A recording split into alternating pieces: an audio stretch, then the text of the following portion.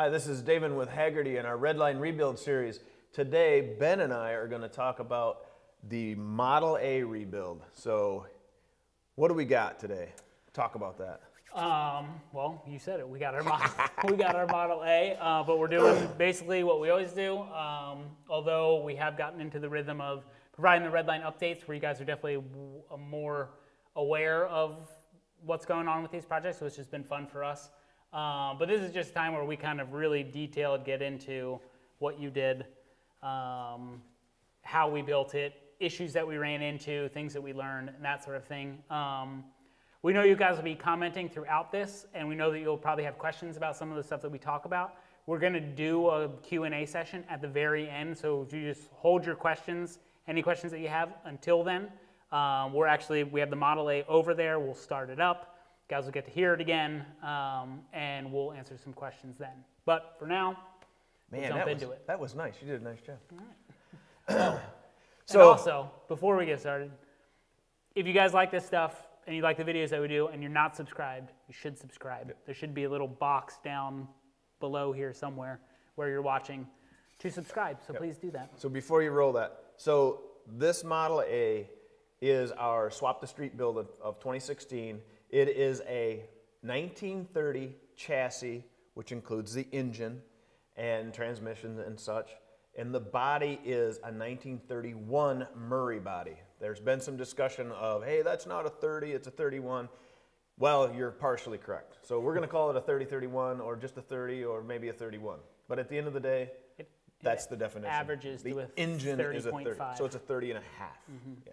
All right. So the biggest problem with this engine is it leaks like crazy because it's whooped. This was time-lapse, but it was like a 5-minute time-lapse. Yeah, it was really short. And that was only after running it for... This? Yeah, this. We did a couple donuts in the parking lot. Which is a lot of fun, by the way. I'd highly recommend it. Had a little fun, and then it came in and spewed its guts all over the shop floor. Oh, you look like you're having a good old time there. It was. It was fun. Look at that. It's a lot of fun. Look at that smile.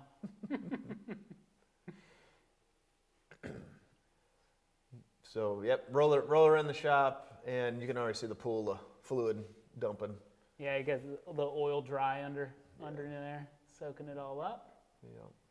All right, so a little bit different than any of the other engines that we pulled out of things in that it's more open. Except for that stupid bumpers in the front, right in the way. You complained about that the whole time. The whole time, yes. I've fixed that now. So yeah, just straightforward, get everything out of the way. Now the trick with a Model A is you can't drop the transmission separately at all. You have to basically pull the tranny with the engine. The floorboards literally pull out of it. You can see everything's wide open. You do have to obviously take the shifter out of the way because it will not come out. That's why this is done, and the emergency brake. The pedals, in hindsight, I could have taken off here. You did. Actually, I did do that. I was thinking I left them on. Because remember, we fought that a little bit. But yep. Back to our serpentine belt pulling method. Which everyone still working well. Every time there's a comment, what are you using the serpentine belt for? Yep. Because they work. And away goes the car. A little more oil dripping out.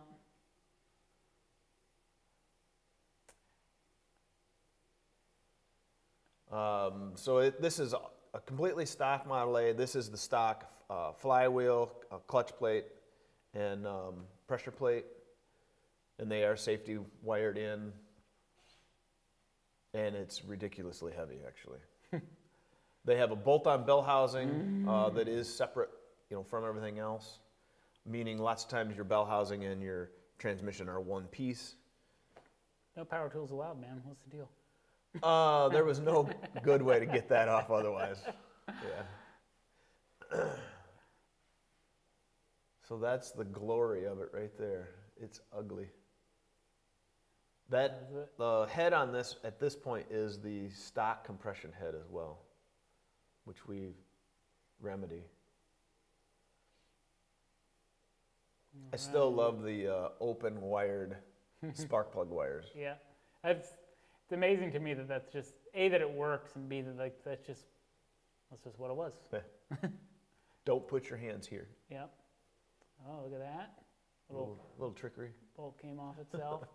People have been super digging all the little stop motion stuff that we do, and while it takes us a good bit longer to get that stuff done, we like doing it, and we know that it looks cool, and we're glad that people notice it and enjoy it. Yeah, exactly. Valve train. Was there? I mean, with the oil leak, you knew where it was coming from, but as far as having driven it back from Hershey and all that other stuff, was there any other things as you were taking it apart that you were interested in looking at? Because we had never had this engine apart. We just had it. Yeah, and it was I mean, we had it apart to the point where we made sure it still had bearings in it. Okay. That was really about it. Drop the pan. And Yeah, whatnot. and so had no idea what condition the cylinder bores were truly in, what the crank was truly in. Ultimately, it was ugly. Pretty well worn. Yeah. What I think is something I want to mention here is notice that on the Model A, opposed to like all the other motors that we've done, it has no tin. So like, obviously it's not going to have a valve cover because it's a L head, but you have like the timing cover is cast iron. Well, the oil pan is tin, but the side cover's cast iron. I mean, it's just a little. Well, it's extremely beefy. It's a glorified tractor motor at this point. So popular thing, and it's gear to gear. There's no chain, but it is a fiber gear. Yeah, which it still baffles me. And we've had fiber, and we've had just like the plastic. Yeah, you have the plastic tooth, and all that is relative to quieting things down. But like the flathead V8, Ford V8, that was a fiber as well, but we swapped that over. The changes go to an all aluminum setup. But yeah, I'll never quite understand that something can spin like that fast, that kind of friction. Right. For the life of the engine, and it doesn't wear out. It doesn't just grenade itself into a billion pieces. Just eat itself to death. And it has head studs. Especially something made out of that fiber material in 1930. Right. It's not like all the space age materials that we have now for doing stuff. No. All right, and the big reveal here. Yep. So this is the stock. It's a stock head. There's your valves, your top of your pistons, copper gasket. That's the oil fill. We remove the Monster energy drink cap that we lost along the way. Oil pan's pretty ugly. Now there were some leaking issues on this too, right? Yeah, it would leak around the plug, so you can see where the plug has been brazed. Yeah. All this gunk around here. Yeah, all that brazing. It had cracked and it was seeping. Okay.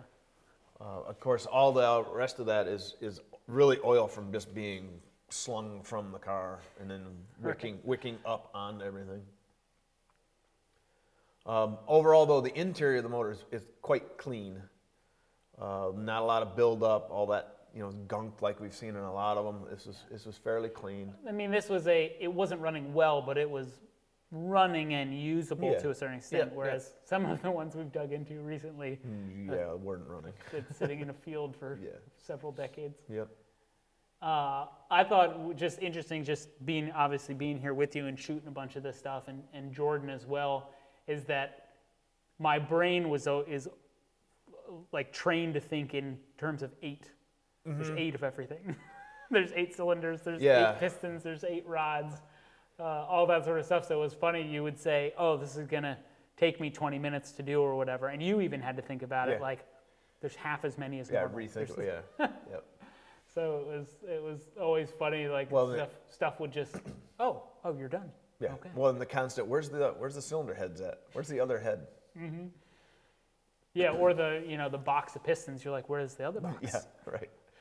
So overall, these engines are fairly, I'm going to call them thin, meaning the crankshaft is very thin.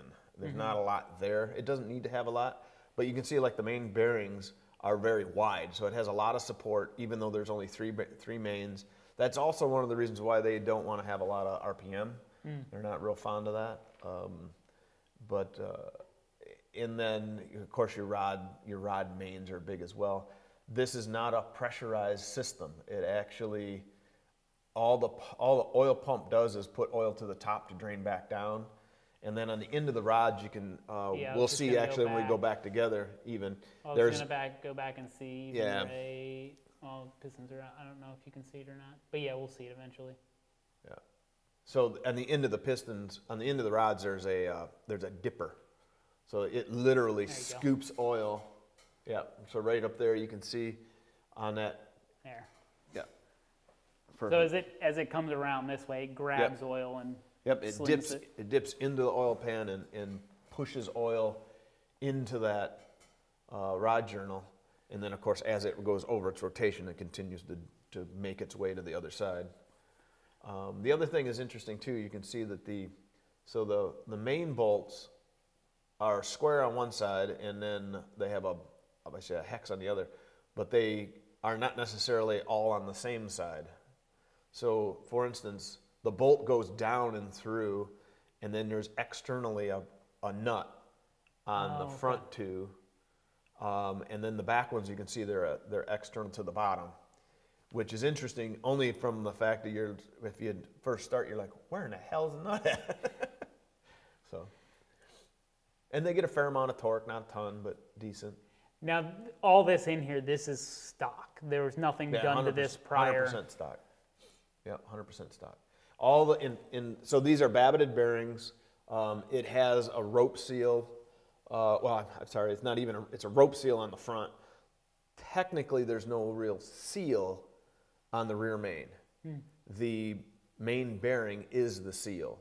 So what you see at the very end, that little piece of aluminum, multiple grooves there by the stand. Right here? Correct.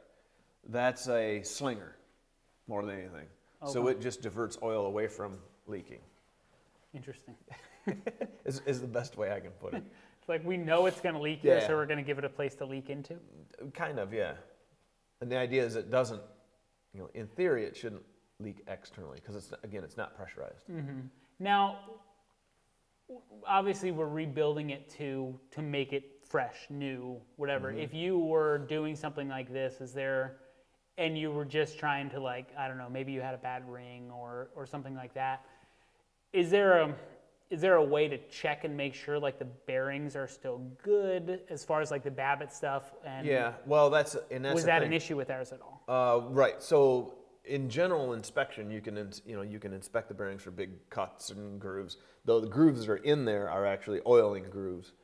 Mm-hmm. But I mean, yeah. So if you saw visible damage, then you would know. All right, I have to have this rebabbited for sure.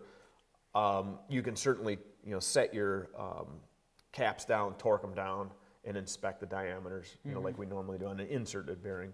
Yep. But one of the things that these all have is they have shims that go between the main cap and the block, and then likewise, of course, on the rod assembly. Mm-hmm. And the idea behind them shims is as things naturally wear, you take shim out to tighten that clearance up. And then it essentially breaks itself back into that space? Smears itself back into to where because it wants to be. When I think about what we've done over at Thurlby before, when they resize it, if you take those two half circles and cut them down, then you don't have an actual circle anymore. Yeah. No, so in this case, you would do that, but it wears itself. It'd wear itself back in, and tighten that clearance up. Huh. Now, granted, this clearance isn't going to change on the sides, but you typically wear on your thrust surface, which is in the top of the cap and the block side, not so much at the cap. And then this has an interesting valve setup. I'll say a real pain. So you have obviously a spring, but the valves, and if you look real tight here. So right here, you can see the guide has a split. And you can also see, so this is a through hole. Here's your valve, and here's the end of your valve. Well, they're both bigger than the hole. So what it is the valve guides are split, and you have to drive them out to get basically the hole big enough to get the valve out. Here's the camshaft comes out. I think we get to a shot where you pull all those out. Yeah. Camshaft is pretty, a normal camshaft, if you will. So why we haven't pulled the valves out at this point is I needed to go home and I made a tool in the evening to pull this out because I didn't have time to order one and get it in. So I made a tool. But in the meantime, we pulled all these studs out because we're going to deck the top of the block. Everything's going to get cleaned up. I want all these out of there. And I knew we needed to inspect all the threads because we had a thread at Hershey that we had to replace at the show field, and wasn't necessarily real confident how good that was. Right. So we wanted to really get a good look at it. If one could be bad. Oh, yeah. And where else are they? Yeah, exactly. And that's something that you've talked about in all of our builds, which is like, if you're going to take the time and spend the money to do all this, do it right. Yeah. Inspect all those things, replace the stuff that needs to be replaced, especially the full-on internal bits. It's like, it's one thing if you want to skimp on some external something that you can at any given time replace. Exactly. But something where you're going to have to pull the whole engine, just do it. Yeah, just do it now. The money is zero relative to the problems that you'll have. So here, I'm just using some heat. This happens to be an inductive heater. Really nice because I don't have to have an open flame, and you can see it gets it red hot. Double nut the studs, back them out. Pretty simple and straightforward. Yeah, look at you with your little assembly line too. You didn't just have two nuts to go. You pile them on there and that's right. Got them all done. Yep. Right in a row. That thing's awesome. Yeah, that's a slick tool. And we're not being paid to say that. Nope. Unless they want to pay us to say that. Yeah, they can send us a handful more of them. Oh, that one was a little. Yeah, that was one that was stubborn. Yeah. When you get the vice grips out, you know. And of course, the same thing on the intake exhaust manifold surface. All right, so here you go. Now you're knocking those things out. Yep. So you can see the tool is underneath the valve head, and basically you got to slam down on the top of the valve, knock that two-piece guide out, into the, I'll call it lifter valley. Yeah, Jordan shot all this stuff with you, so there was, look like you have a big nut there too. There's a bunch of this stuff that you asked me, like, hey, do you remember when we took this apart, how this, I was like, wasn't me, man? No, not me. That's one advantage to us documenting this frame by frame by frame is that we have the ability to go back and look at all these pictures while we're putting it back together and go, oh, yeah, that's right, this longer bolt went here, which is like, basically is what we tell everybody in DIYs, which is like take your phone out. Take pictures the whole time. Every time you see something that's like, ooh, this could be tricky putting it back together, take that picture and use it. Yeah, it helps you out. Use it later. That's the best advice I can give anybody is take a lot of pictures along the way. And the top view pictures are good to start with, but as you take layers off, you need to keep taking pictures. You can't rely on just that. So here you can talk about those are those split guides, right? Yep, split guides. And I don't know what they call that style of valve per se, but other than a pain. That's everything. Whoop. Oh, yeah, back up. Yeah, so the whole shebang. The water pump, I think, is always funny because water pump's clear over on the left there by the fan blade. That is, as it's sitting on the table, is right side up, which always, to me, is backwards because you don't think of the shaft being exposed top-wise. You'd have it lower. Yeah, like quite honestly, the reason it's done that way is you can access the nut to tighten up the packing on the shaft is why they do it. But it looks pretty grimy on the pump side too. Yeah. All right. Now this was a big difference for us because normally we're at Thurlby's. Yep. So we could have had the block machined at Thurlby's. We could have had basically everything done with exception of the babbiting. And we could have also taken the upgrade choice and had everything cut relative to insert bearings and utilize insert bearings instead. However, quite honestly, what would be the fun in that and uniqueness? So we kept with that to show what that babbiting process looks like, and quite frankly, I wanted to see it firsthand as well. So that's why we brought it down. We found a shop down in Ohio. We've used in the past for a couple of the other Model A builds that we've done at Hagerty. And I called up Ron's, and they're like, heck yeah, bring that down here. Yeah. And I'm telling you what, there is zero regret because they're professionals. They truly cordial, all that good stuff that you want to find in a shop. I don't want to call them a mom and pop shop, but they are a family-owned shop, and their guys are all really good and really excited about, you know, these. Obviously, it's their livelihood, but they also live and breathe it. They picked us up in 2 Model Ts and took us to dinner, or 3 Model Ts, and it was phenomenal. I mean, it was a great time. But yeah, so anyhow, it's down in it's Shannon, Ohio, so it was about a 7-hour drive for us. And they were ready for us and just knocked it out. Nice. I mean, it was fantastic. For people who have tuned in after our intro, we're obviously answering a lot of questions that we saw come up in the YouTube comments and that sort of thing. But if you have any questions, just hold them to the end. We're going to do a Q&A session. If you have any specific questions about the build or how we shoot any of the video or any of that stuff, just hang out and we'll get to those questions at the end. Yep, absolutely. All right, so Ron's. Yep, so hot tank in the motor. It was a pretty quick transition here from hot tank to a painted motor into the boring bar, but we missed some of the steps. Yeah, we didn't show everything. So here, just normal task, boring out the block, and that particular block we had. It was pretty well whooped. So their sleeves actually got put in here and boring it for pistons that were available. So I didn't realize that we had sleeved them. Yep. So is it back to a stock piston then? No, because stock pistons were not available. Okay. They were on back order for months. So we got oversized. So we're actually 30 over. You can purchase 120 over for this block. Goodness. Yeah. Would we have been able to cut ours originally to that? Maybe. Oh, okay. It had 80 in it, and the bores were really whooped. So we just opted for the other and went with it. Nice. So if that gets us like, man, what, 1 or 2 more horsepower maybe? Oh, more. We're like 900 more cc now. Ooh, yeah. Or more like a 1/10 of an ounce. Yeah. Yeah, so speaking of that, so these motors were right about 35, 40 horse. They were advertised at 40 horse. They're closer to about 35 in reality. With the changes that we make as we go, we gain a little bit. I'll tell you what that is when we get there. Cool. So the hone, right? That's what they're doing here? Yeah, hone the size for the pistons. And then this jumps right into the babbiting.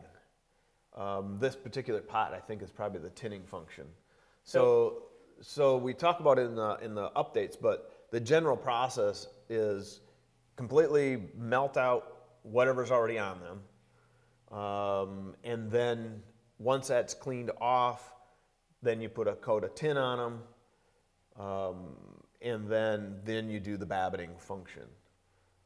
So this is him doing every step here. You see him doing the dip over there and then coming and pouring in a couple different vats of things. Looks like a cleaning one and then the tin and now these used to be lead but aren't lead anymore? Yeah, well, I don't know what the mixture was initially, but now, it's not, it's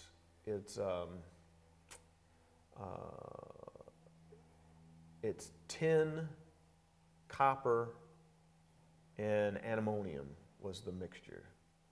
So you can see, this is just the excess, right, that he's banging out of the... Yeah, you get you get flash or whatever. Right here. Yeah.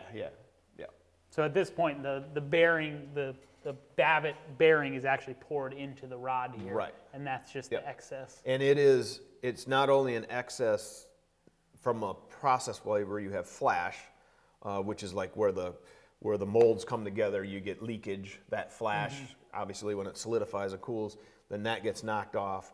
But then you also have they're flat out, much larger. There's more material there than you need, so you can machine it to size.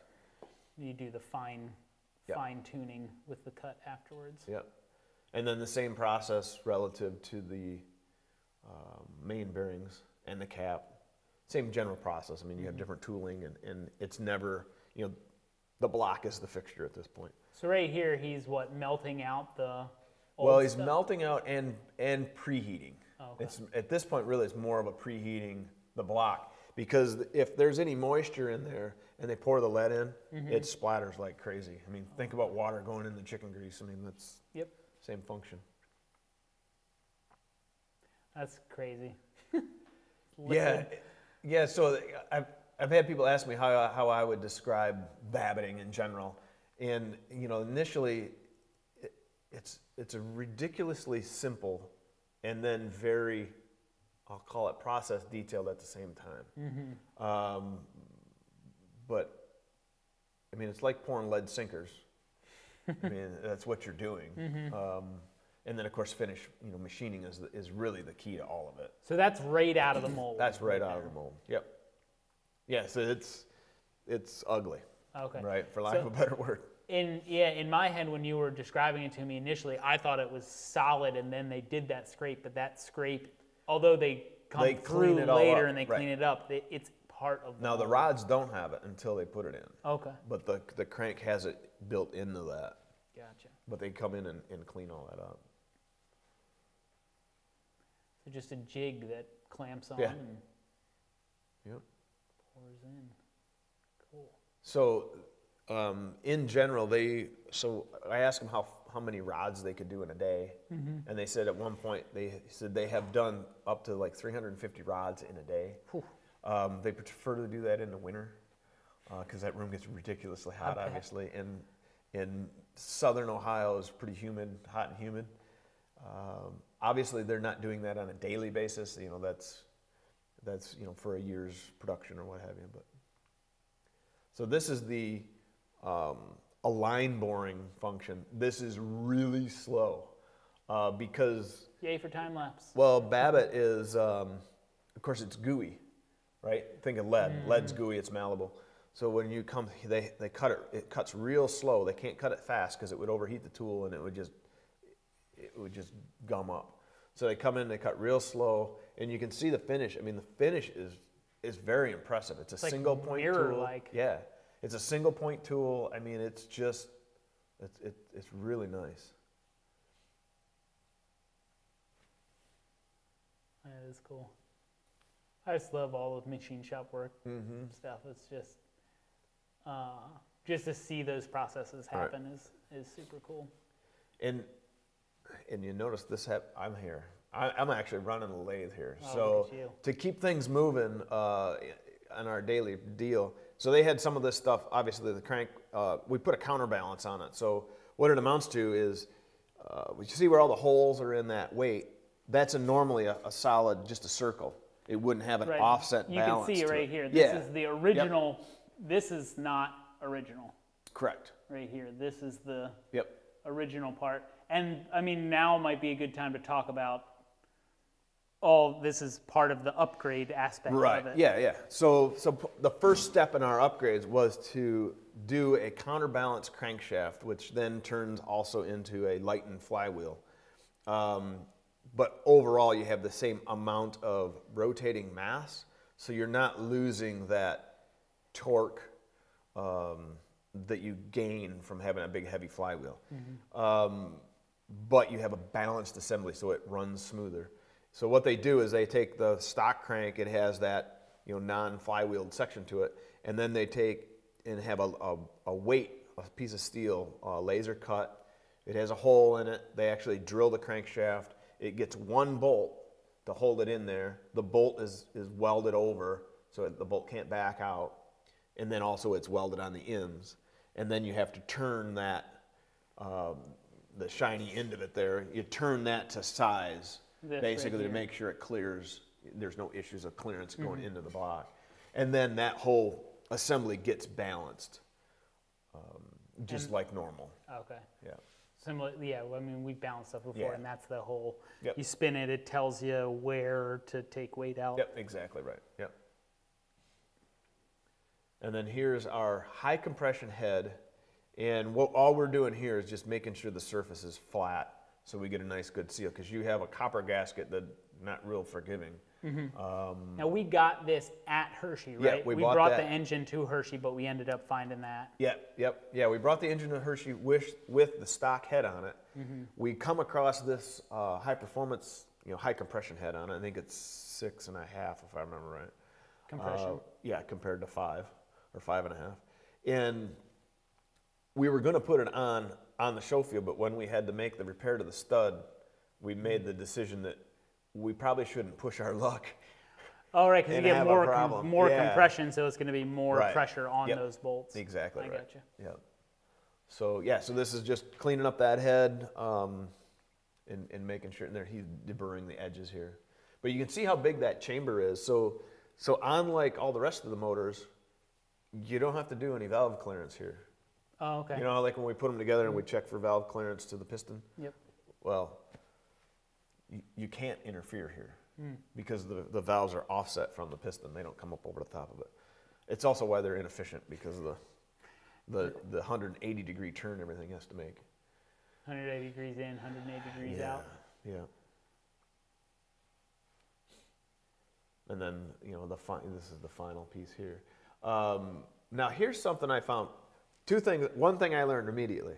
I have never in the, I don't even know how long now, 25 years, let's say, that I've been around machining and machinists and so on and so forth. I have never seen red die chem, ever. It's always blue. So when he put this on there, I'm like, what is that? And he's like, machinist dye. I'm like, no, it's not. It's red. And he's like, yeah. He goes, I said, I have always used blue. And he goes, I've never seen blue. I'm like, what? I don't know. I thought it was really interesting. But yeah, so the other thing is he's hand cutting the seats. So no elaborate tools, you know, as far as that. And I asked him, I said, is this a big deal? Now, this boy's got some big forearms. I mean, he's a muscular guy. But yeah, he just hand turns these in there, and I'm like, wow, that's pretty cool. And it lines up off. So back to the guides, we do not have the split guides in here anymore. We're changing it over, part of that performance. Valve Yep. over there. It's basically, for all intents and purposes, a small block Chevy valve. Okay. Design-wise, you know, general design. So the idea is now you just have a pressed-in guide that doesn't have to do anything other than be in the block, slip your valve in, put a small block Chevy keeper and retainer in there, and a spring, and away you rip. But yeah, so then he, you know, like I said, hand cutting, checking everything, but he's hand cutting, and then last step is lapping them in, hand lap. That's what that tool is, which is just a suction cup on a piece of wood, or if you buy a new one, it's plastic, of course, but it has wood grain normally. Here, the small ends of the rods all have a bushing, so there he presses in the bushing. Now, I want you to notice that I love the old Pepsi, Coke, all those types of wooden box containers that they use, because quite honestly, the thickness is right, and they shuttle things around, and they work really nice. But they have a lot of rods in stock. And it was hard not to get over the fact that you could grab any rod out of that box and they work.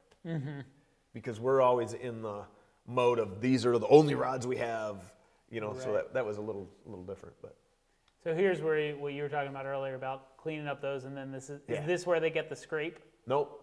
No, that comes in another process. There's just a piece, they clamp into it, and they turn a crank. Just sizing them. So that's just sizing them there, yep. They size them, and you see in the last hit, it faces them. So if you go right there, see how that color changed? So it faces it. That gives you your thrust surface, so your bearing width is correct as well.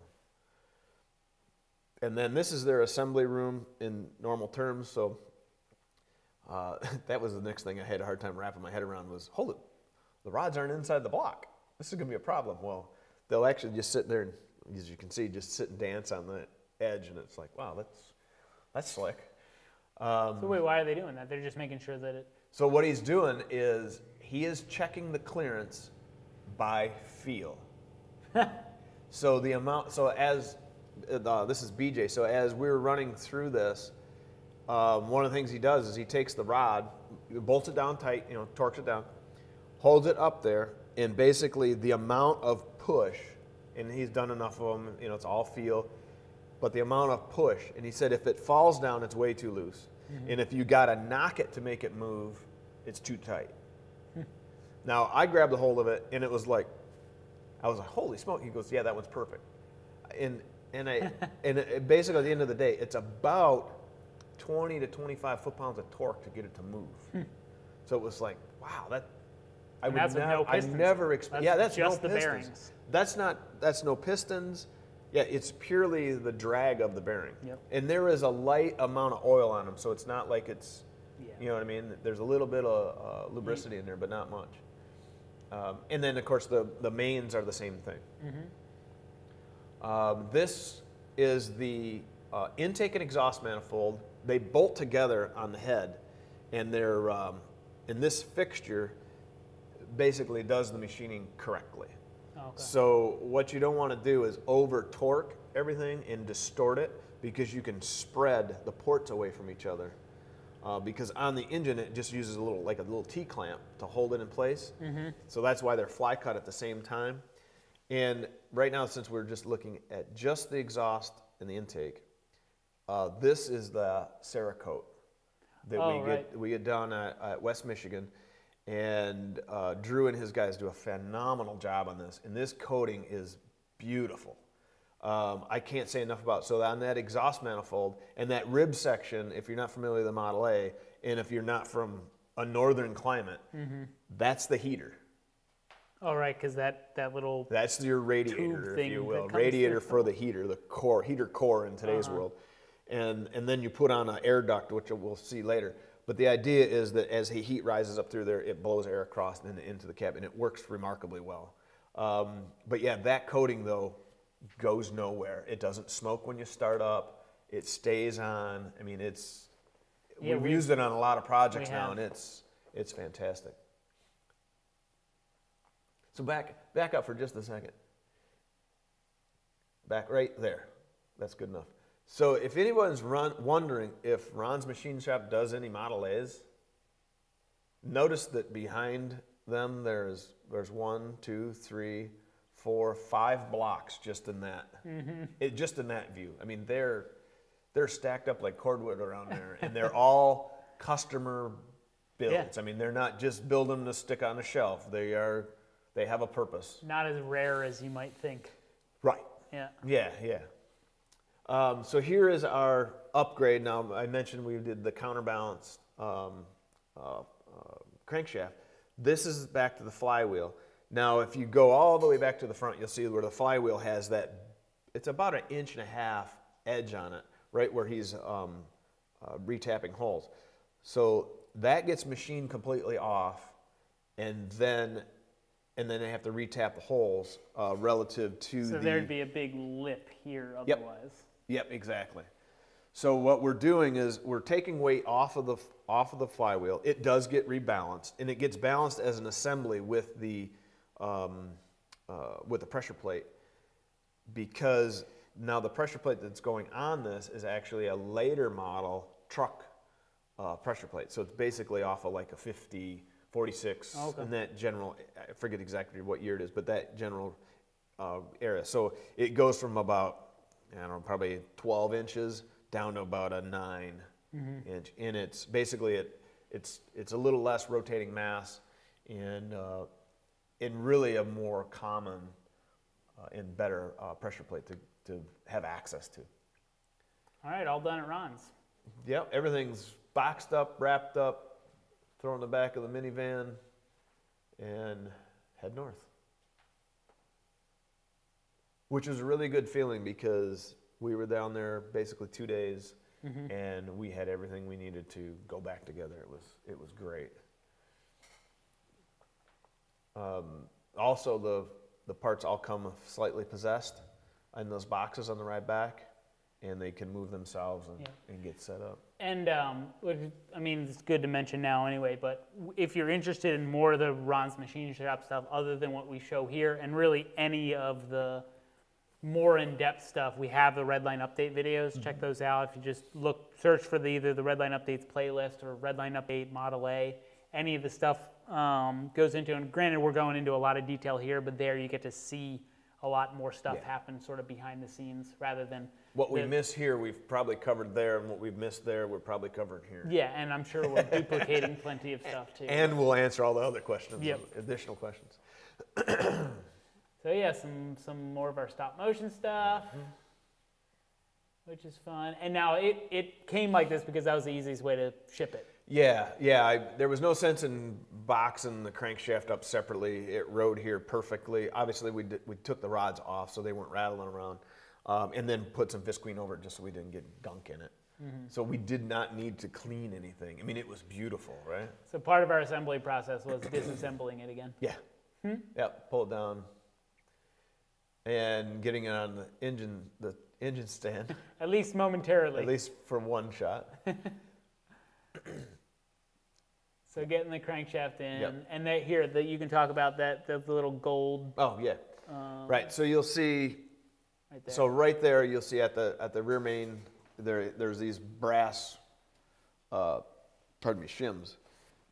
You buy them in different thicknesses. I think at one point, some of them I know you can peel them. These particular ones you could not. They're specified in a thickness, but you can readily buy them in whatever thickness you need. So you could pull it out, Mike, if it wasn't your engine, Mike could go, oh, it's this big, I need to take this much out of it, put another one in. Yeah, exactly. And I think these are like 14 thousandths.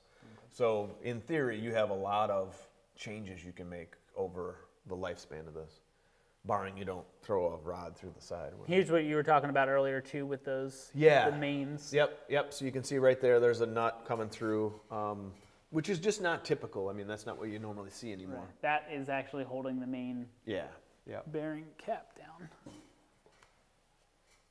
So lightly oil everything, no assembly lube. It was not recommended to use an assembly lube at all because the assembly lube tends to get too sticky. And he recommended just basically the motor oil we're going to use. So just a light, I think we used 30 weight, and just a real light amount on there. And then, of course, the same thing on the pistons. Anything particular here about, Yeah, a little different than a modern engine. I mean, here we're doing all the normal stuff as far as, oil in the skirt, oil in the rings once they're in, oil in the wrist pin, putting in snap rings to hold the wrist pin. They're a floater type of setup. Yeah, there you go. But you can see right here in the ring pack, so you have normal cast iron rings, but usually the oil ring, the oiling ring is the last one there with that spring. Where you have the little slit. Well, that's actually a cast ring as well. So instead of having a thin steel ring, two thin steel rings with call it a corrugated spring in between there, this is actually literally a spring, like a normal long spring, and it has a wire in there, but that goes over that cast ring. It does the same function, but the design of it is just a lot different than what we're used to. So you have to be careful with all of the rings not to crack them when you put them on. And another case where you did 4 of them, and I was like, oh, you're done. Yep. Okay. Yeah, exactly. And, of course, this is specific. You can see an arrow on the block, and you can see an arrow on the piston, because the dipper obviously has to be going clockwise to actual function and dip in. It will assemble either direction. And also to note right here, we jumped how we were mounting this engine. Yes, yeah. So with the audacity of I can do this however I want, because how I took it apart was we pulled the bell housing off. We were only disassembling. So I mounted everything off the back of the block like normal. Not a big deal for disassembly. But on the assembly side, I need to be able to turn that crankshaft over. And given how tight everything is, I had to get to the back end of it with the other style setup. I could not get to it. In fact, right there you can see the adapter that goes on the end of the crankshaft so I can rotate it. Yep. So we bought this side mount deal that holds on actually a water neck and then into the pan rail. But it really confused us multiple times on how we could set up a shot because we were rotating in the other direction all the time. Yeah, we would always say, "Oh, I'd say, hey, can you turn it this?" No, we can't. No, I can't do it that Yeah, it's always it's a dance between where I need to put the camera and where you need to stand so you're not in the way. Yep. So Sort of pause right here for a second. There's a couple things in here I want to mention. So obviously that's different. So these are all bolt and nut setup, normal, but they're all castle nuts. So every rod end has a cotter key that goes through it. That's for anti-rotation, so it doesn't back itself off. The center main bearing is now pressurized, so that's what that copper line is. So that's an upgrade. Pressurize the main bearing, the center main. They don't pressurize the ends for. I'm going to say they don't need it as much, I guess. And then the other is, note that the whole engine, as we went through this, everything internal is red. Painted red. Yes, that was a question that came up quite often. And same thing with the crankshaft. Now, there's a couple reasons for it. The first reason is aesthetically pleasing, right? Quite honestly. The other reason is, normally what you'll do is, in a lifter valley, you will put, it's commonly known as Gliptol. You'll brush this in the lifter valley to aid oil drain, right? So it drains back. Meaning it gives it a smoother surface, right? So it's slippery. It drains back quicker to the bottom into the pan. That's kind of why they do that here. The other is more of a practical function, that these motors sit more than they run, and when they sit and it's bare casting, any condensation within the motor just from normal temperature change, even if they're in a controlled room, they'll rust. Oh, okay. So to stop everything from rusting internally, they naturally just coat everything in Gliptol, and it's like it's not going anywhere. Nice. Well, preservation. Yeah, more of a preservation function than anything. Here, before the camshaft can go in, and we didn't screw it up, by the way, right? Yes. We didn't put the cam in first and go, oh hell, we can't get the lifters in. But all the lifters go in the hole first, and then the camshaft can go in. We put, the only thing the face of the lifters, I did put normal cam break-in lube. Yep. Even though it doesn't look like it in that shot. Well, I didn't put it on the lobes until it was in, but. Yeah. So now there's our new valve train. So we have springs, a single spring. Lift on this cam was like 330,000, so it's not a ton of lift. It has no rocker arm, so it gets no gain. You'll see the end of the lifters are up on the top side of those springs. They're all adjustable now. So that's where we just a hex nut to adjust them. Yeah, hex nut, which is you'll see a pain here if we show the adjustment. A normal spring compressor now works well. Yeah, here you're setting your flash here. So why I say it's a pain in the butt is you can't go to normal terms. What you would do is you would go set the lifter at the base or the center line of the cam, and then that takes all the pressure off the spring, and then you set your lash. So I think this was 12 thousandths. Put 12 thousandths feeler gauge in there. You set your lash. Well, what you have to do is you have to set it. Then you actually have to rotate it and guess how much to turn that nut, because the lifter side of the nut that you can hold to stop it from twisting goes up into the bore. Yep. So it's I mean you can see. You can see it right as they come up and down. Yep. Well, and I bet the interesting thing is, and this is something that you run into with all of these is, aside from like big block, small block Chevy, these are engines that you're doing for the first time. Yeah. Possibly only time. Oh, yeah. And so it's this sort of thing is where I'm sure the guys at Ron's who might do this know that a quarter turn is 100%. a thousandth of an inch, and then they can just be like, oh, yep, and don't have to do maybe quite as many trial and errors as. I bet you on a couple of them I probably adjusted 20 times to get, but I'm also trying to sneak up on it, so you're being conservative about it, But yeah, so that tended to be a little bit longer process than normal. So now that's all done, and wow, we got a behind the scenes shot in there. Look at that. So now the big side cover on there, I put some stainless bolts in here instead of the stock ones, and it was purely from aesthetics and longer lasting. And here's a crossover tube, right? Yeah, yeah, that's a drain back tube from the lifter valley going back down to the pan. Okay.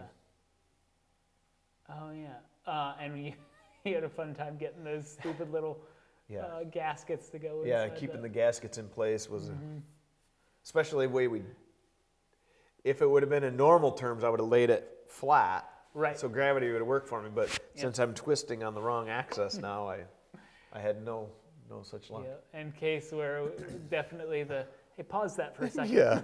The time lapse makes it look like it went much smoother than it actually did. Yep. All right, got your timing gears on. Yep, More of that timing gears. Gliptol stuff that's a coat and everything on the insides. Yep. And that's like if you wanted to do that, that's just stuff that you can just buy, like Gliptol? at any auto parts store. Yeah. Well, it's also that's what they coat electric motors and stuff. with. Yeah. Yep. Now I'm sure somebody's asking, why on earth do you have the crank pulley in the way and you're putting the timing cover on? Well, the timing cover has a rope seal in it, and it has some Teflon. So right, and the pulley has the other side of that seal. So you have to have the pulley on. So when you put the seal, you wouldn't be able to put all the covers on and then there's your So if I had if I had the timing cover on and the oil pan on and then tried to put that on for the first time, I'd just wipe that seal. I'd push it right into the push it out of the groove. So. Yeah, making sure it doesn't leak oil. Right. Yep. Yeah. So there's perfect. That's the other side of it. Yep. And then of course trim it off. And then I also you tap it in with a big socket to kind of set it. And I sealed this up tight as far as that goes. The side cover is the only thing I left where I only sealed one side, so if it needs to come on and off. And at this point too, you had made the fix and cleaned up the yeah. So I completely shaved off all the brazing of the around the oil drain. Yeah. Right. And welded in a fresh steel bung. And being that I TIG welded that in there, and I did not, any brazing would cause a lot of nastiness with that. So. Now, with all the other engines, we had done, let's call it your paint booth style with a higher end paint, but this was mostly rattle can. This was mainly rattle can. And the reason that transpired that way was, well, that's what Ron's does. So I just left it there. It was green, and we moved on. We certainly could have came back, trimmed it all off, scuffed it, painted it, like normal. So it will probably not, color-wise, probably not last as, well, I know it won't last as well, but it was a good quality from that standpoint. Now here's an interesting thing where going back to what we talked about earlier, which is you pulled all the studs out because you wanted to double check anything, but or double check and make sure that there weren't issues with them. But the one that you put the helicoil in, the bottom was blown out. right, so it went into the water jacket. So first thing is, for everybody screaming at me, no, I do not need to put Teflon on any one of these studs because they do not technically go into the water jacket, except for one of them, which, because of the age and whatever happened in its previous life, the bottom of that thread, the blind hole, was blown out. In fact, I have the chunk. Remember we found the chunk? We flipped the motor over. When we were flipping it over, it was ting, ting, ting, ting. It has nothing to do with the fact of how we put the helicoil in. It was blown out from probably putting a stud in or something in it too long at some point. So at that point, my thought was, how do I know none of the rest of these don't have a crack? And put Teflon on them. They also help, they don't rot themselves together with Teflon. So there's advantages to it that's not required, but It's one of those extra steps to Yeah, just safeguard not having a problem. hopefully not have Yep. water spewing into your Yep. Now, oil. for those that have been watching, we had a copper gasket, and now we have a composite gasket. This is a best brand composite gasket. Ron's recommended the composite gasket over the copper. This is, I think that is probably one of the largest debates that I've heard with Model A engines is copper or composite, copper or composite. Meaning I think you can get more people to agree on what brand beer to drink as long as it's cold than which style of gasket. So we're going with what they recommended. And they have more experience doing it than I do, so it is what it is. The bolts go marching one by one. Yep. Hurrah.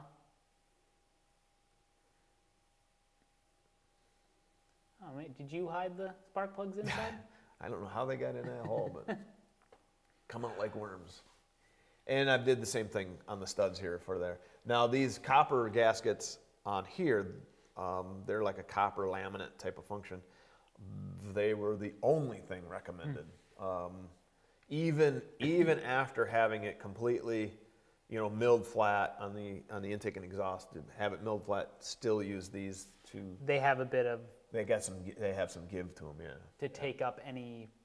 Well, like changing heat and all that, yeah, exactly. Yep. Cool. All right, moving right along.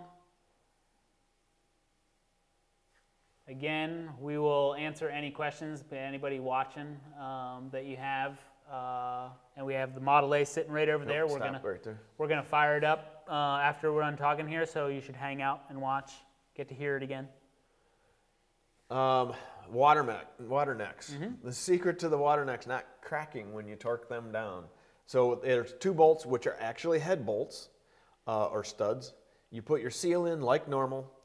You put your water neck on like normal. You would torque this down, I think it was 65 foot-pounds, which is a lot higher than normal for a water neck. Regardless of how flat, all that type of stuff, everything is, it's still recommended to actually put a normal paper matchstick underneath the corners or the ears of that, so it doesn't crack when you lock it down. Now, since we're in 2019, neither one of us smoke or light anything on fire, evidently, without a lighter or some sort of fancy torch. Whatever, yep. Neither one of us had any matchbooks, so I had to improvise with. I used. I think 3 pieces of business card is what that is. That was our approximate thickness. Yeah, and it gets cinched off there. Yep. Well, the other thing too is this is the new water neck because the one that we had looked like it had been broken several times. And welded back together. It had more brazing on it than it did casting anymore. Yeah, it was nasty. But it worked. Yep. So be it. And then here's a brand new water pump.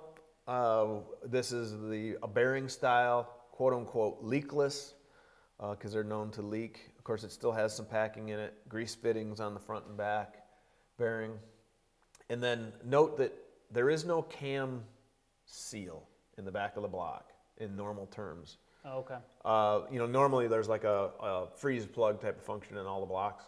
This utilizes that paper gasket, so I put sealant on there, and then we have a brand new bell housing because the other bell housing was cracked. Oh, okay. Just like, I didn't realize that. Yeah, it had been repaired multiple times, inside, outside, everywhere. And my favorite tool. Yes.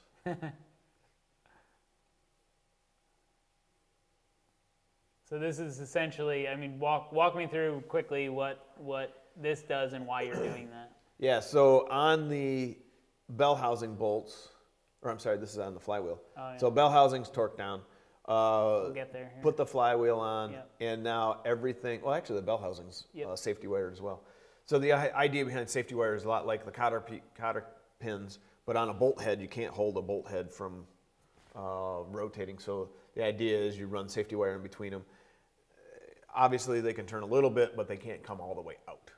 So that's what that's all about. And that is a special tool relative to, it's like one of them the old-fashioned drills where you just push them in. It's very satisfying. It's got that long gear to it. Yeah, it is very. When we were doing the brakes and I was helping you out, I got to go and spin a couple of those, and you're just like, oh, this is fun. Yep.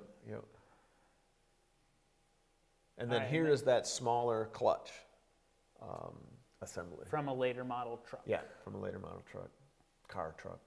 V8 actually is what it amounts to. And of course, we make a big mess, so time to... Big mess, get things cleaned up, and roll in our... What? I finally figured out how to get more work done. All right, well, yeah. Or to just make... Or get more relaxing done, either way. Yeah. I didn't realize your look there. Oh, hey. Yep. We got a 22-ounce cold Pennzoil there. Mm-hmm. All right. And action. There it is. So there it is. There's our heater box on there. That has that Cerakote on it again, so I don't have to worry about that melting off or getting nasty. And yeah, and we put an air filter on it, which they never came with air filters. Mm-hmm. Now, even today, I had a comment that I think won't run at all with that air filter in it. Well, it's actually running fairly well. I believe some of that is because we increased the compression, and it actually has a little more draw now on that carburetor. So wait, why wouldn't it? Because of the restriction. Yeah. Okay. Yeah. It'll run. It would basically run rich, or lean, I guess. Rich. Not bringing enough air in, but still having fuel. Yep. And I tried to put as much stuff on as possible, so it's in the way. I think we addressed this in one of our Redline updates, but I love that you clear coded over this sample I preserved its authenticity that we got from Schneider's. Yep. On the drive. From Mr. Schneider himself on a Sunday afternoon. There's another view of it. Here's your engineering sampled part. This is all I got. When it's still working fantastic. Yep. Everything rolled back together quite nicely. Of course, putting this relative to the torque tube was a little tricky. You had to help me with that, get everything lined up to get everything down in there. And no, I definitely took you needed an extra set of hands. And there's some things on this that I think it's funny because as simple as this car is, there's still areas where it's needlessly tight. Mm-hmm. It's like, really? You couldn't have made a little more room right here. But it is what it is. There you go. You're taking. Look how nasty that fuel is sitting in the bowl there. Oh yeah, that fuel was bad. It had a bunch of crumbs in it. You took that out, and the whole garage just smelled like it reeked. Rotten gasoline.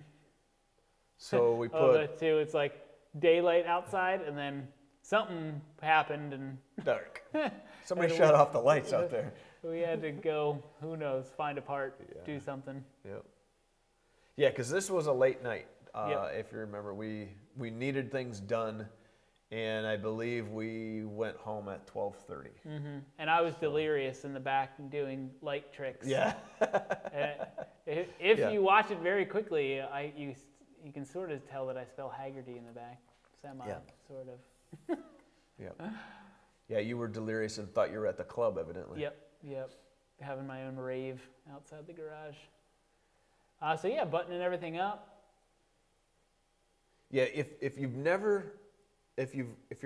someone's not familiar with a Model A and how the frame and the suspension and the brakes and the engine and everything all tie together, they really need to take a look. Next time you're at a car show, or have the option to look at one that's original. At least original in general function. It is really interesting. The suspension ties to everything. It is really weird. All right. So next morning, fresh gas in it, and a tow strap. So tow strap, I want to address that because the reason we're using a tow strap instead of trying to start it with the starter is quite honestly not to wear out the starter, because it takes, and I measure this with torque wrench, it takes 120 foot-pounds of torque to rotate this motor over. Everything is done perfectly. In normal fashion, it should take about, 30 inch-pounds. So it takes a lot of torque. This is a 6-bolt starter. Granted, it has lots of torque in that starter because of that, but there would have been a lot of rah, rah, rah, rah, rah, and it's just easier to tow it. And that was recommended by Ron's as well. By Ron's, yep. In fact, fire it up and take it for a ride. Don't sit. Their whole break-in guide of like, this will void your warranty unless you do this is like, you know, do it, run it at this speed for this amount of time, then this speed at this amount of time. Yep. So we kind of mapped out where we were going to go. Yeah, exactly. And had camera stuff ready, like, okay, like once this is going, we got to go. We got one chance at this. Yep. And granted, if you watch the Redline update for this one in particular, we did have a little bit of trouble. And we'll talk about that a little bit when we get over there. Yeah, complete transparency on my couple of screw-ups. Yeah, that's right. But it's life.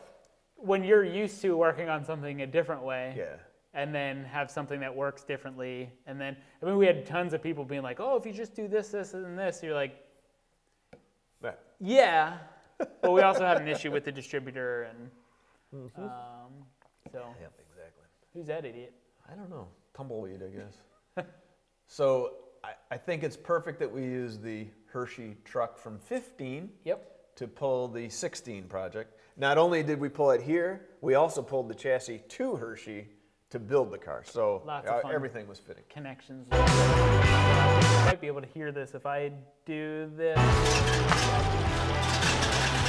This is getting pulled right now. Well, at least in the Redline update, like you hear this tick, tick, tick, tick, tick, tick, tick, but the car's not actually running. No, it's just turning over. Okay. So what we did is we initially, because we had no good way to prime the pump. Yep. So because of the way the pump and the camshaft and everything go, you have to actually rotate the motor to turn the pump. Yep. So what we did is we drug it around the block here, around our facility, and in gear, ignition off, and let it prime. Yep.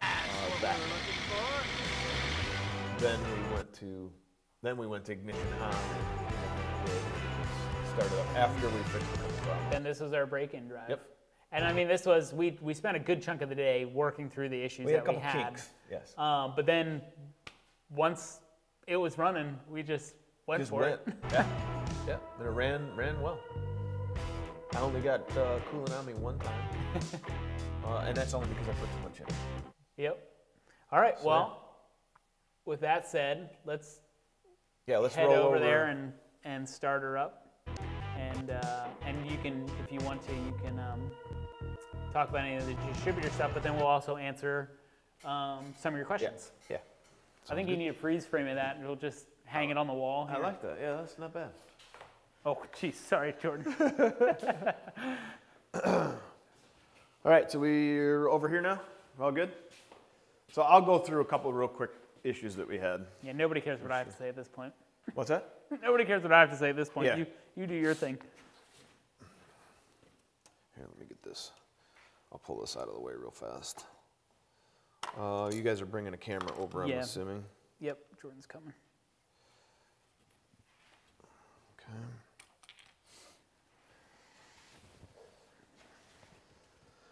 All right, you're good?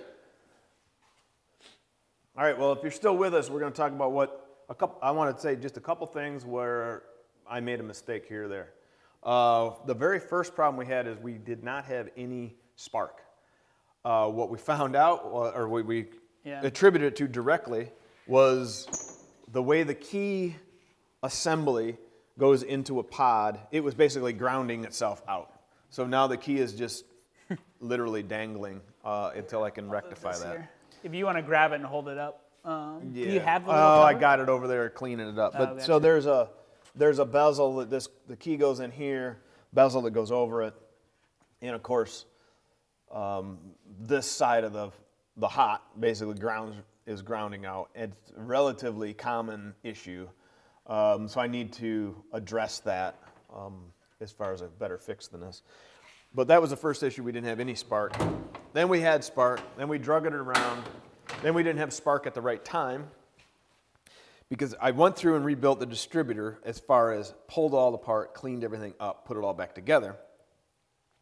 And the issue was, so when you set this down in here into the hole, In normal fashion, what you would do is you would set your gear to where it needs to be at, so on and so forth, in rotor. This, the point, your lobe for your rotor, or your points, is adjustable. This is actually a flathead screw, pulls it out, and you can rotate this and set where that needs to be at. I went through everything I could find on how to do that, and I followed the directions, the written directions, and I was always in the wrong spot. Finally, I'm like, okay, let's look at this logically, how things rotate, when it needs a spark, set it up that way, and boom, it fired up. So I think one of the things we may do... So what you're saying is don't read directions. Don't read directions. Just do it yourself. Do what you're supposed to do. So I think truly what we should do at some point, I think we'll go through and do a little quick how to set this up and talk about truly the function. So then when you get into any vehicle, you can say, hold it, I know what the function is. I know where this needs to be at. So once we ironed that out, then we had spark at the right time. And then we had one instance where it wanted to backfire. Well, that was actually driven by the ding-dong behind the wheel, because that ding-dong, instead of having it in second gear, was actually reverse, and it backpedaled a whole bunch of fuel into the exhaust. When I got it in the second instead, well, Ben thought he was in a war zone because it started firing at him. My ears were literally ringing for the rest of the day after that. I was right up against a concrete wall, so it was just like all the sound directly into my brain. Yeah. So that's the main thing that we had, the initial startup issues. Now, anybody that's watches me like, man, you always have problems getting things started up. Well, not always. But on occasion... That Buick fired up. Yeah. On occasion, we have some issues, and it's usually timing related, and that's what this one was. Fancy spark plugs. Jordan only got lit up one time by holding on to him, checking for sparks. So that twice. You got him twice. Twice? Oh. Yeah. So that's the general end of things. And now, I mean, it runs very well. What happened to our other thing? Was that off of another car? What other thing? This used to be silver, now it's black. No, this is the one we had. This is the one that's coated from Cerakote. Oh, gotcha. So West Michigan Cerakote. So truly the idea, this is the heater box. Now in stock form, you can see on this side there's a weld nut. On the inside, there's literally a flapper that you would move open or closed, and as air comes through the radiator, comes through this snout, goes across that radiator of the heater or the exhaust manifold, and then blows hot air up into the cab. And it does work very well. Now, on our end of things, the heat tends to go right straight back out, but at least your feet are warm for a while, if you need heat. Why don't we fire it up? Okay. And if we want to let it run or whatever we can, and then we can start answering some questions. Yep, okay.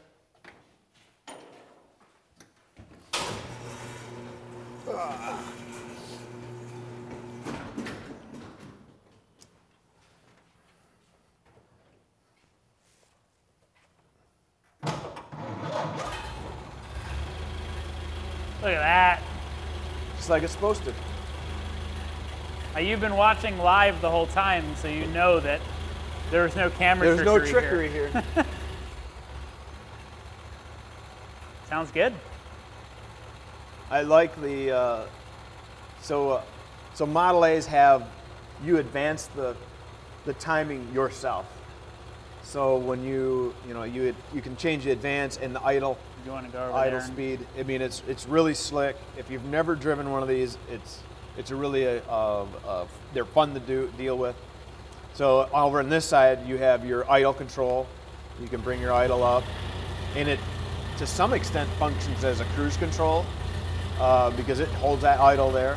You also have a foot pedal, so you can idle this thing back down, and then here you can change the ignition timing and how much advance it has. So obviously as you're going down the highway, you want full advance, but like you can sit and idle them way down on non-full advance or We basically zero. we need to do a how-to video on driving a Model A, probably on like driving a Model T too. Yep, no, exactly. And of course it has a choke, and you can adjust the mixture on the fly. So it's really, I think it's a great car to learn really how a vehicle functions, because it is raw. It's very hands-on. There's manual. Zero. Yeah, everything is manual, not just the shifter. And you have to double clutch because it's not synchronized. Well, you don't have to, I guess, but. So cool. So yeah, so that's our Model A. All right, we got some questions. All right, cool. All right. So let me. I'm gonna shut this back off. You can do that. Although it'll sit here and run and not overheat for days, so it's pretty awesome. Okay, so our first question is, what's the coating again called? So the coating that is on anything that's hot, I'll call it. So I put it on the intake manifold, which doesn't get hot, only the fact that it's surrounded by the exhaust manifold. So the intake, the exhaust, the heater box, and I will add, we also coated the brake drums. All 4 brake drums are coated in the same stuff, and it's called Cerakote.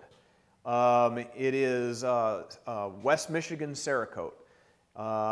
It is a ceramic-based coating that they apply and cure, and I honestly can't say enough about it. I've used it myself the first few times to make sure I was happy with it, and it's exceeded my expectations. In the past, I've used some different exhaust coatings. You know, obviously the spray paint stuff, it holds on until it gets hot. Grill paint, like barbecue grill paint, kind of does the same thing. And I've also used like exhaust manifold dressing. That does work fairly well, but it doesn't stay as well as the Cerakote has. And of course, you also have, you know, the other ceramic coats that have to be applied with heat and temperature and all that type of stuff. And that does fairly well, but it's really not as economical as the Cerakote is. Did you say about the red stuff too? Because that may have been. Oh yeah, and then the red stuff is Gliptol, and that is I know the can that I bought from Eastwood a long time ago. You buy a quart of it, it lasts you forever. I think that can is probably 25 years old, and you can brush it on. It kind of self-levels. It doesn't typically matter if it has brush marks in it anyway, but it pretty well self-levels itself and makes for a good durable finish. The biggest thing on any finish is you have to have a clean, dry, oil-free, you know, not all cracked and, you know, rusty in that for it to bond really well. And you certainly want to make sure you're doing that on the inside of an engine.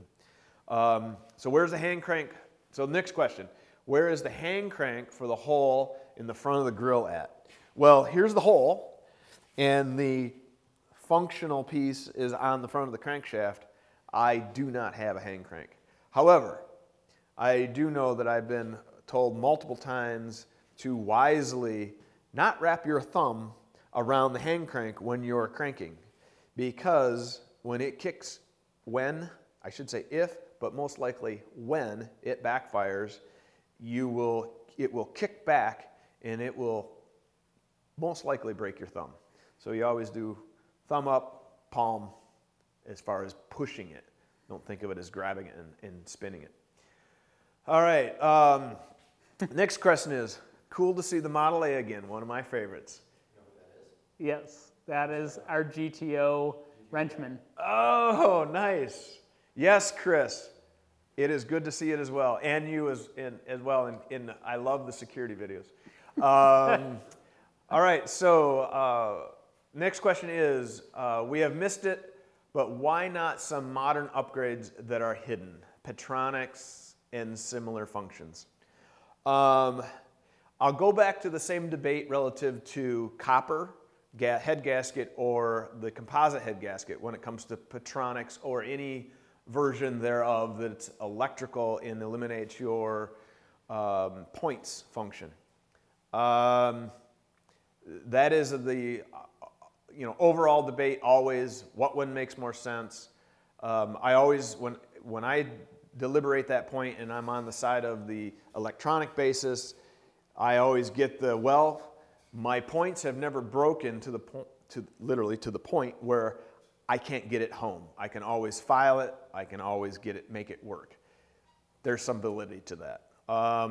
So from that end of things, we have left this points at this end.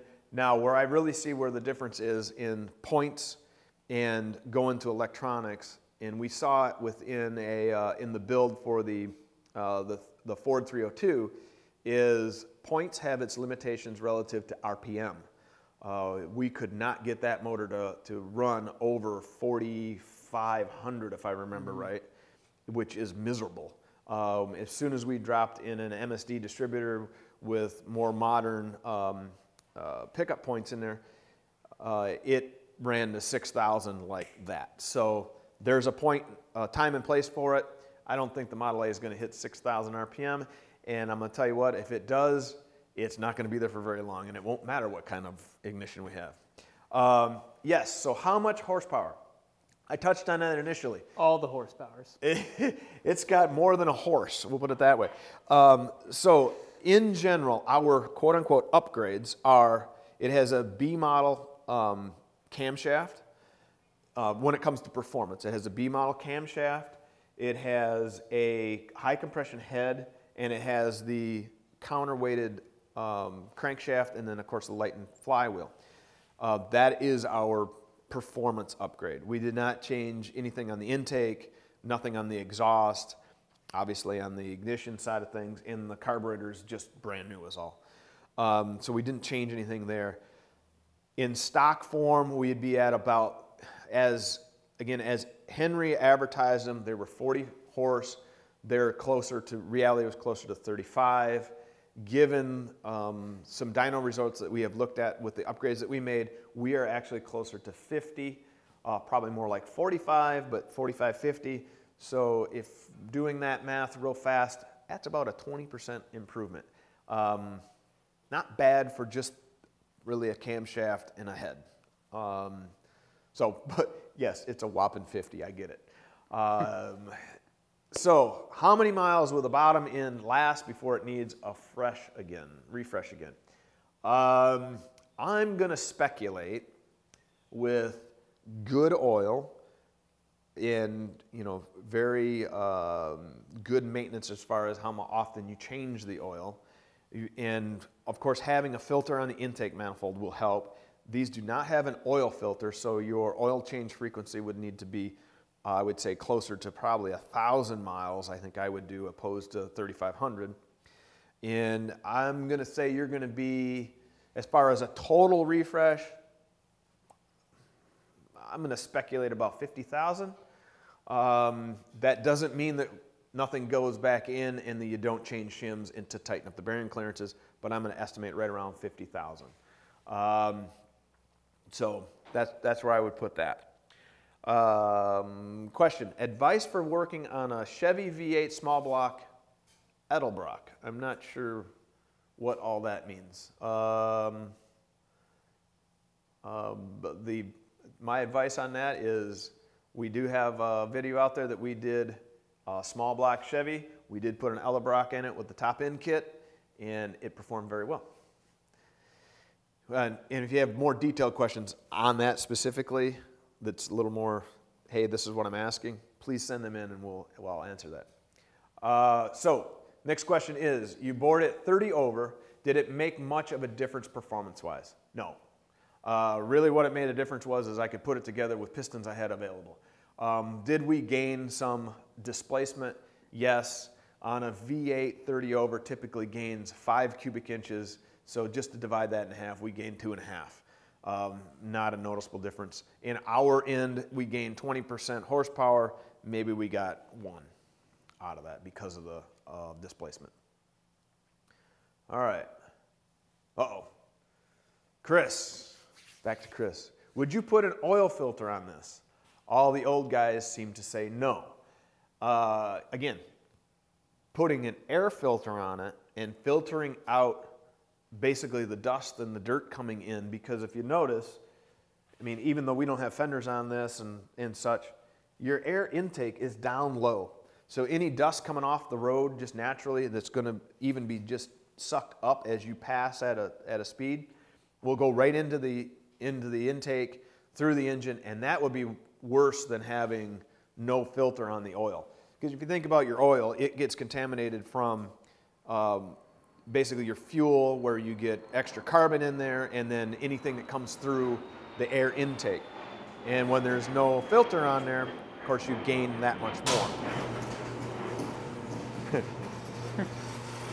We're by an airport, sorry. That 1 o'clock flight's coming in. That's good news, though.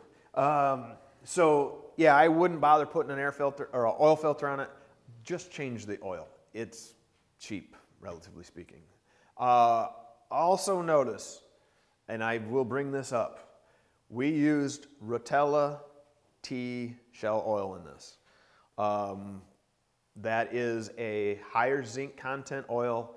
That we use the T1. That was what was recommended by Ron's machine shop, so that is what we used.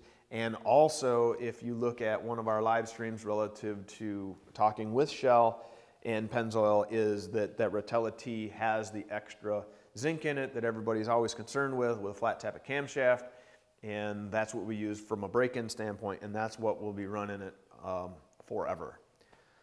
Were you surprised as how many parts were readily available and decently priced? Actually, yes, I was. The one thing that really caught me by surprise was the fact that I could buy the bell housing, the big piece of cast iron bell housing, was absolutely readily available. I had it in 2 days to my doorstep, and it's a phenomenal piece. The only real place we ran into an issue as far as parts availability was getting a standard size piston in the time frame we needed. I mean, we could have had them in a week and a half, but we couldn't have them the next day. So we grabbed what was on the shelf, which happened to be a 30 over, and just made literally the cut, and it was no big deal. Oh, total on the rebuild for this. So money-wise, we are in the ballpark, and I can work it out 100%. We're in the ballpark, though, of about $6 grand, $5-6 grand to do this. Not including your labor. Well, yeah, not including my labor. Just in the labor from the babbiting, from the all the machine work basically, and then all the parts. Will you ever show us what the worn Babbitt looks like now? Great name. Worn too. in. Pop-Tart McJelly.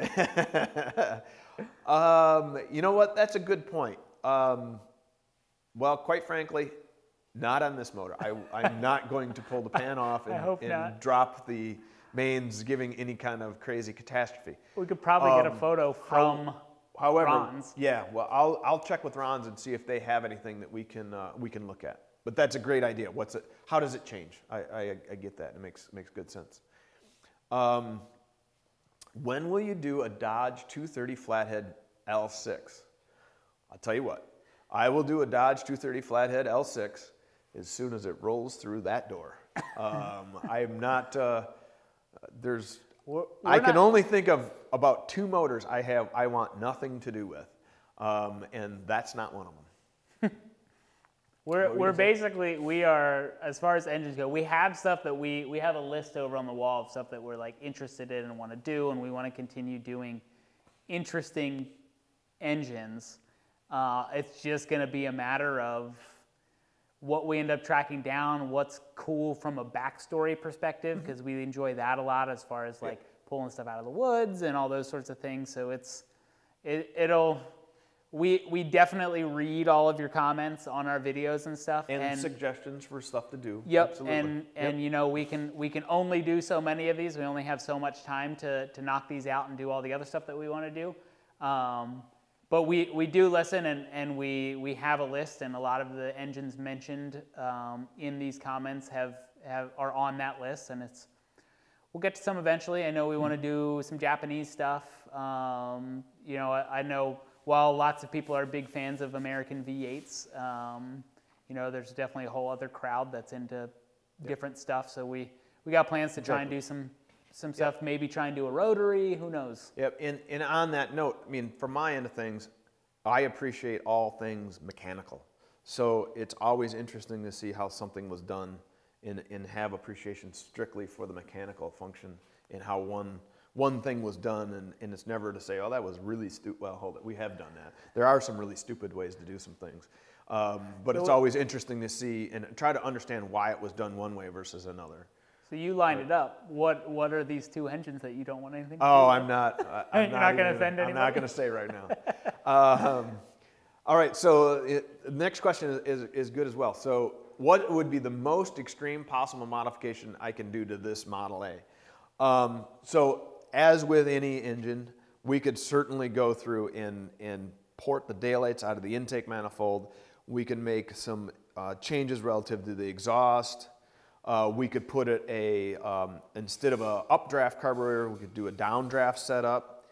And of course, there's always, you could put a little turbo on it. I'm not sure how much it would take. You could throw nitrous at it. I've even seen some little superchargers, same function. You know, basically any kind of forced induction will always make more power. How long will it take for the connecting rods to exit the block is the wild card. And of course, you quickly, so we've talked about some of this as well. Hey, let's do some upgrades, make some more power. Maybe let's take the Model A in general and put in a different motor and all those types of things, a living project, right? We have our Pontiac Redline rebuild sitting. Yeah, we got a in the room 389 back there. tri-power just waiting for something to do. Now, Sure, the why trick not? to all that would be not getting it in the hole because, well, we can make anything work with a torch. But you also start to get into the, you know, how well does this, you know, trans-mounted spring work, and then how fast do you outrun the brakes, and how fast do you outrun the steering and all that type of stuff. We have made vast improvements in the braking function from what we did when we brought it home. It actually stops now in the first 100 feet opposed to continuing for 300 feet. So that has been good. Don't ask us how we know. Yeah. All right, next question is, what's next for the Swap the Street Model A? And will there ever be a Swap the Street 3 is what he's Swap getting 3 at. Street. Wow, Swap 3 Street. Well, that's kind of up in the air. So I would love to hear some suggestions of events to take this specific car as it sits today and participate in. Now, we've talked about dirt drags. We've talked about Race of Gentlemen. I've done the Great Race. This would not perform well in the Great Race from that type of thing. I think it would be fun to do some cruises, like a coastal type of cruise, because, well, there's no top. I mean, it's fantastic for that. I would not want to be in the rainforest. So that type of thing would be good. But yeah, I would love some suggestions, because that is something that we've talked about is, all right, what's next? It's got to do something next. It can't just sit over here. It really doesn't make a great, I mean, actually it does make a great lunch, go to get lunch in it, but it doesn't make a good parked runner because, well, it's not a truck. So, and then will there ever be a Swap the Street 3? I guess you'll have to stay tuned. All right. Tell me how many man hours you have into this project. Okay, so. Are we talking purely build or? So I have probably, well, let's see, on a filming standpoint. 4 or 5 probably. We put, what, 4 days in filming to put it back together? I think we had roughly 4 days. tear down was probably 2 days. Yeah, 2 days tear down, 4 days putting it back together. 2 days 2 down days to down runs. there. So we're up to 8. And I had probably another week Yep. just getting all the Yep. parts cleaned up. Yep. You know, just general stuff. Yeah, sandblasting Yeah. and finding parts and inspecting parts and running stuff places and getting stuff mailed out and all the little just tidbit stuff that adds so up. call it, I mean, unless you're my boss asking me how to justify my time, call it about 100 hours, I would say overall. So 2.5 weeks. Oh yeah, and then yeah, when we built the truck, we built the whole car in 4 days initially. So I guess it took a lot longer to do the motor right. But yeah, will it drift? It will certainly drift on loose gravel, sand, and snow. Pavement if it's really wet. Or oily. Yeah. Now, if you're familiar with the Model A at all in the rear and how the wheel or the hubs are pinned to the axle, and it's a press fit with a keyway, you don't want to do a whole lot of that because they break fairly quickly, and a banjo is terrible. All right, what type of gasoline do you use? We use real gas. None of the powdered stuff. Yes, it has ethanol content in it. Do I use stabilizer? No, not at this point. Now, the only time I use stabilizer is when I am going to have gas in a can for a long time, and that is kind of about it. Otherwise, basically changing the jets, making sure you have rubber components in there that are work with the ethanol is the key to any of that. And quite frankly, drive the car. A car that sits they don't last real well on a shelf. So my advice is drive it. Run fluid through it, get tires dirty, get the sides dirty, have fun, enjoy it. It ain't worth a darn sitting on the couch. So with that, we're going to wrap this up. Ben, do you have any more questions about what we did? No, you answered all my questions. Good. So if you have any more questions, please submit them. We will answer them. And if you have any suggestions relative to what our next project should be, so on and so forth, please send them in as well. Most importantly, Ben and I both have kids that like to eat, so please subscribe.